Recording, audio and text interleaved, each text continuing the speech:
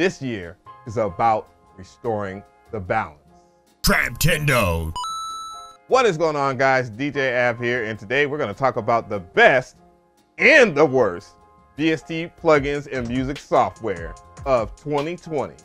So I think this will be a breath of fresh air because everybody talks about the best plugins and then they talk about their top 5 or the must-haves and all this gassing. Let's be honest, because not everything is fire, or sometimes the top 5 is, let's not do that.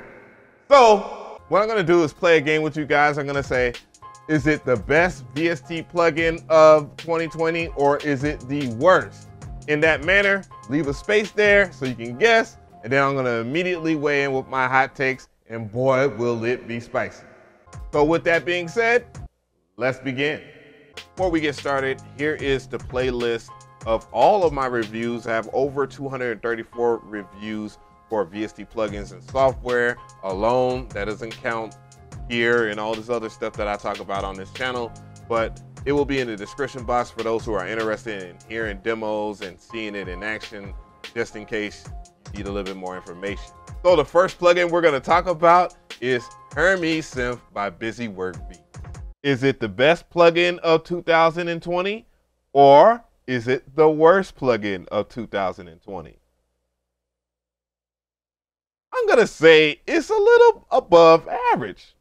Yeah, it shocked me too. The main thing I like about Hermes Synth is it delivers on sounds. This is a Rompler synth made by a music producer that uses a lot of Rompler synths and wanted to cash in on his own product, which I don't fault him for at all. And this market is wide open for music producers that know what they like in a VST plugin. And that is the biggest thing with Romplers, is having great sounds that people would use. The people that created the sounds are above average sound designers.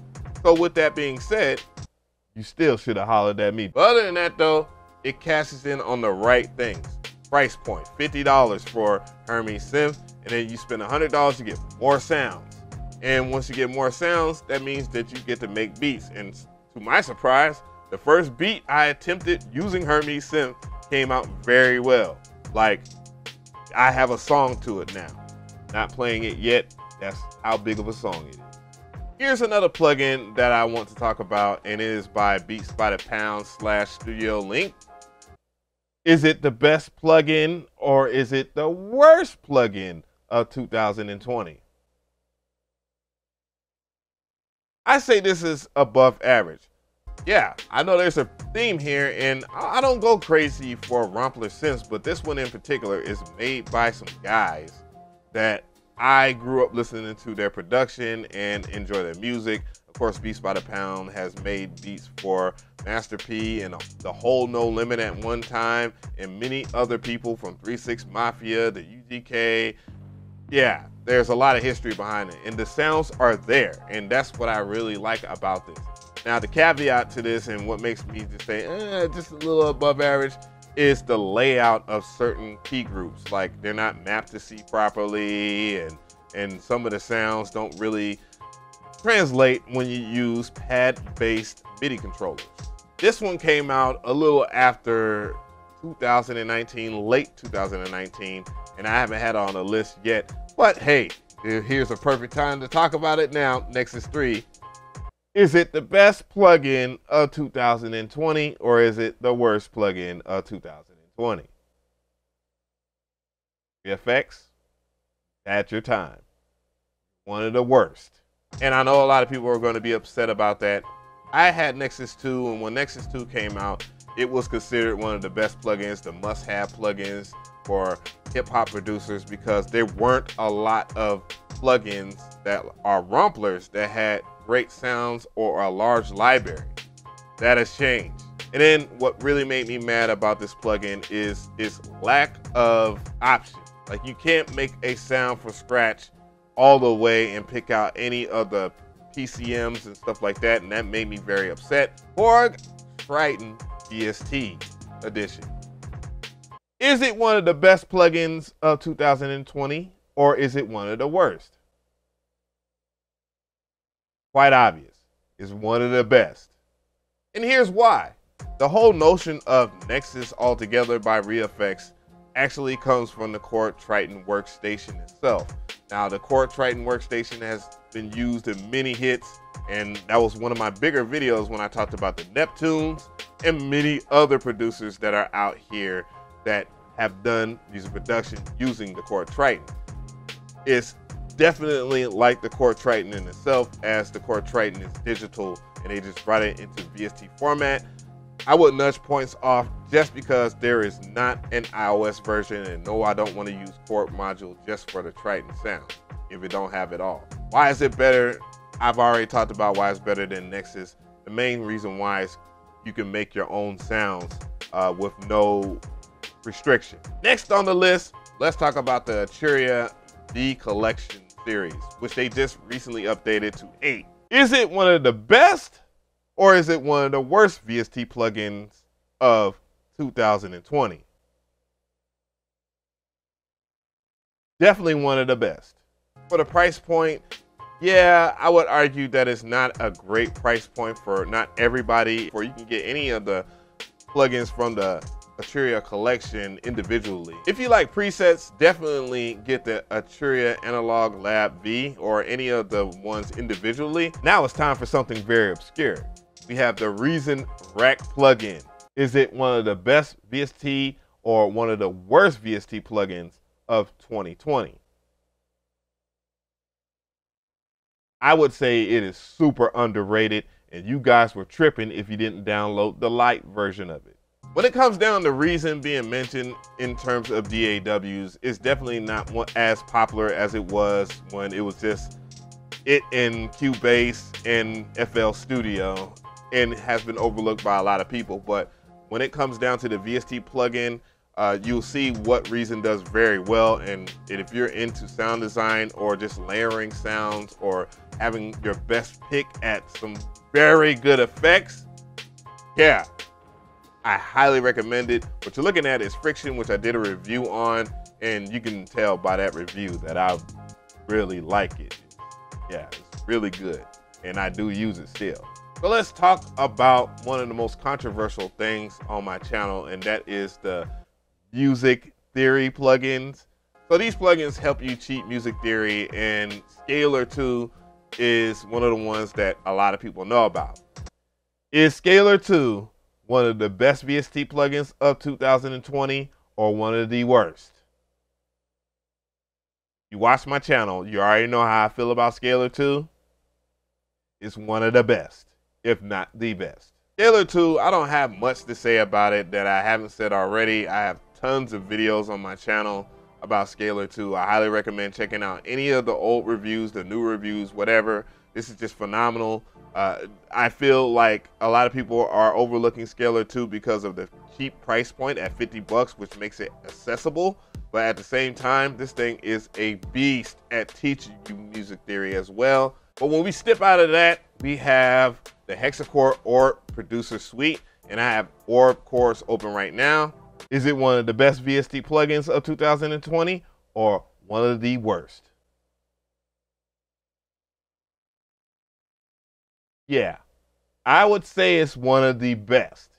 Now, I talked about Scalar already, and so what does Hexachord Orb offer better than Scalar? Well, it basically does your melodies for you. Right now, I have to update it, but I've already done a video on it. I've done 2 videos on it, and you can see for yourself of how easy it is to come up with melody.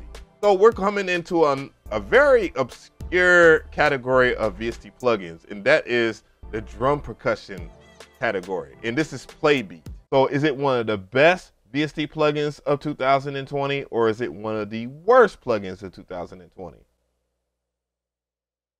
Definitely up there as one of the best. Now, again, I've done a whole video on this, but what makes this really good is its randomization features. You get to layer up to different 40 for one shots. Highly recommend using percussive one shots, and you can throw it in. You can do different steps and pitches and volume, shuffle, etc., etc. And then you can kind of change up the flow of your music. If you are a loop-based producer of some type or a loop-based sound designer, and you do a lot of percussive stuff, I highly recommend getting it for that. Here's Drumcomputer.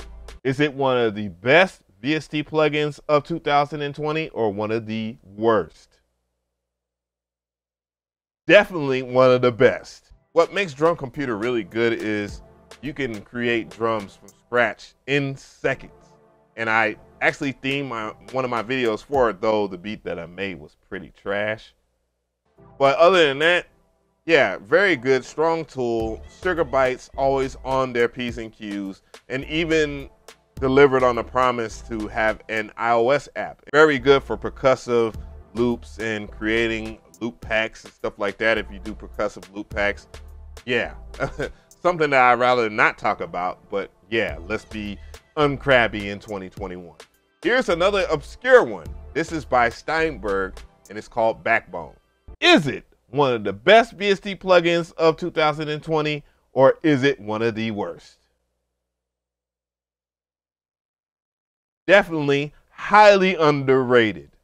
And when I say underrated, I mean that is very good. So it's obviously one of the best. This is a one-shot percussive plugin, so you can recreate snares from scratch, and you can drag and drop your favorite drums already and mangle them even more.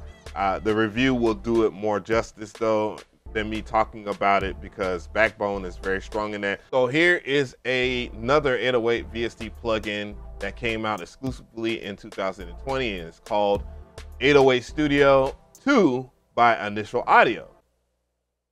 Is it one of the best, or is it one of the worst VST plugins of 2020?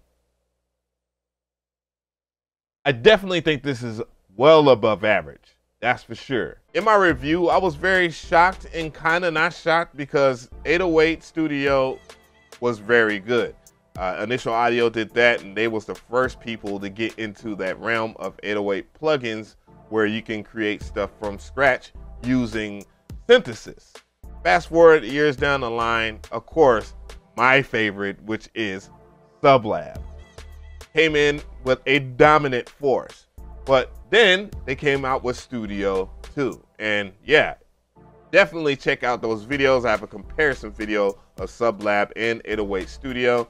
Let me know how you feel about that. Just leave a comment below. Here's a plugin that caught a lot of hype on my channel from a whole bunch of viewers, and this is Vital.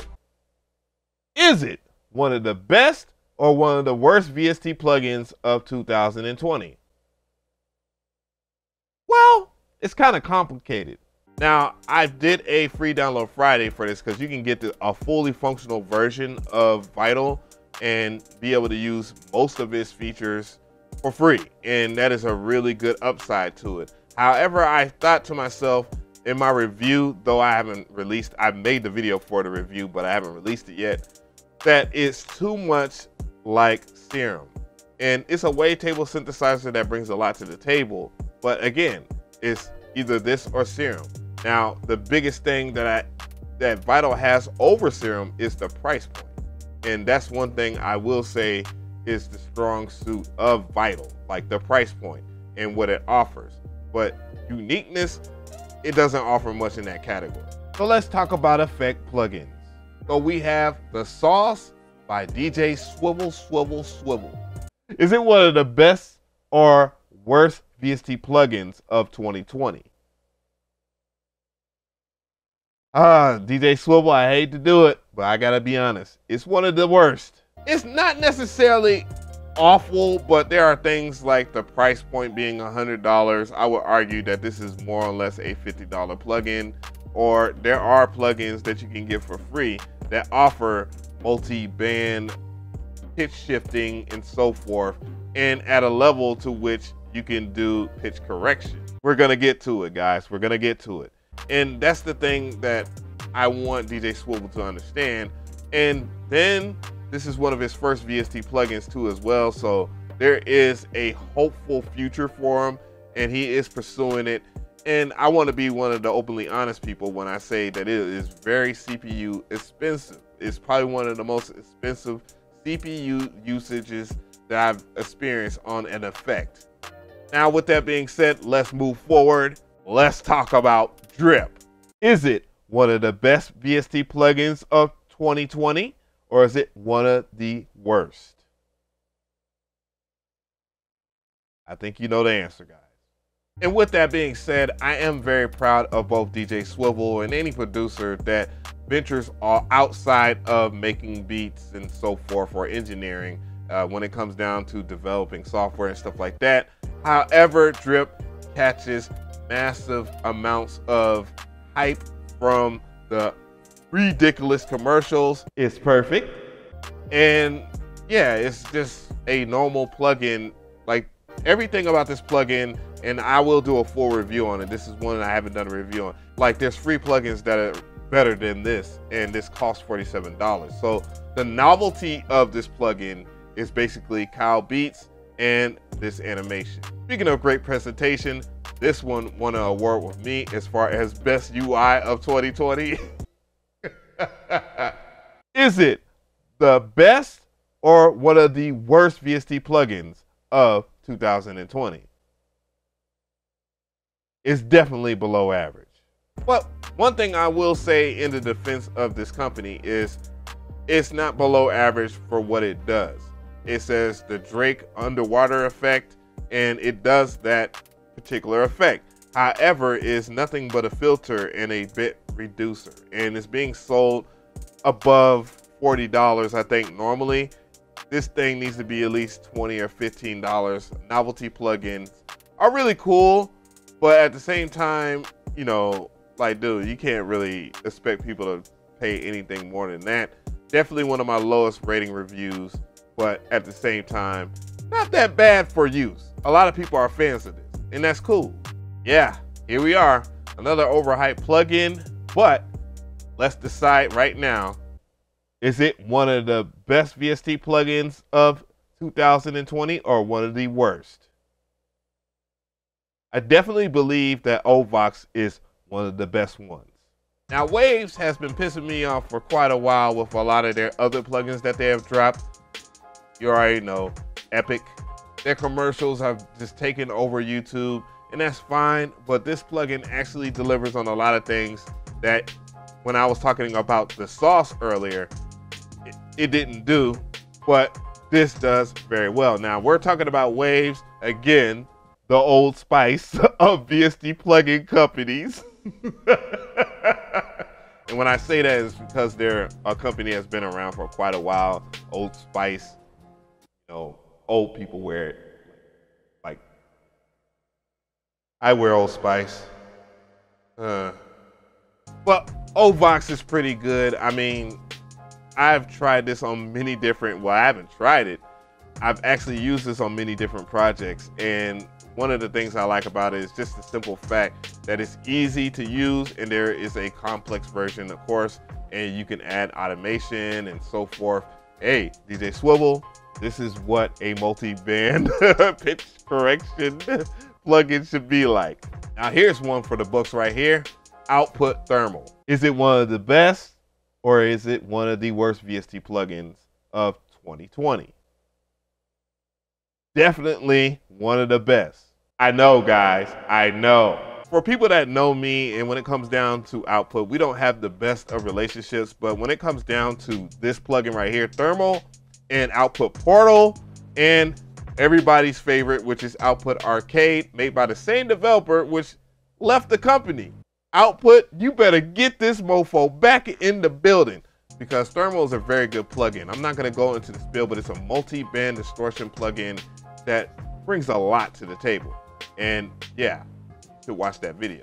Speaking of multi-band distortion plugins, we have Fabfilter Saturn too. Is it one of the best or one of the worst VST plugins of 2020? I'm gonna tell you right now, it's definitely one of the best. Now, I'm not a huge fan of Fabfilter, or at least their price point of their plugins, yeah. But when it comes down to their functionality and their ease of use and their depth, yeah, I'm a huge fan of that. I've talked about this, throw it on drums, throw it on anything if you really want that tape vibe. For some reason, this was the year of distortion, but holy crap, 2020 was distorted altogether. So match made in hell. This is Shaperbox 2, but we're talking about their new Driveshaper. Is it one of the best or one of the worst VST plugins of 2020? Come on, man. I recently did this review. Definitely the best multi-band distortion on the market.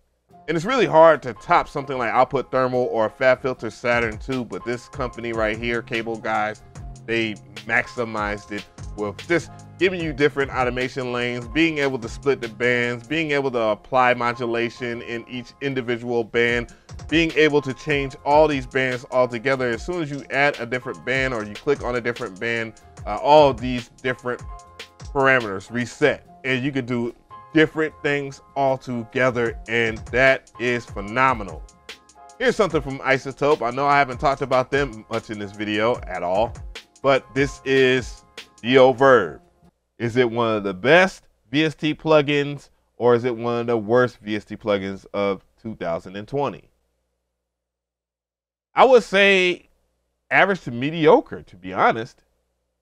Well, wait a minute, guys. I know that might sound a little spicier than needed, but I think Neoverb is very good. Obviously, they have their built-in AI that iZotope does better than every other company at this point, and that's really good for a reverb. But again, it's like, come on, man, it's a reverb.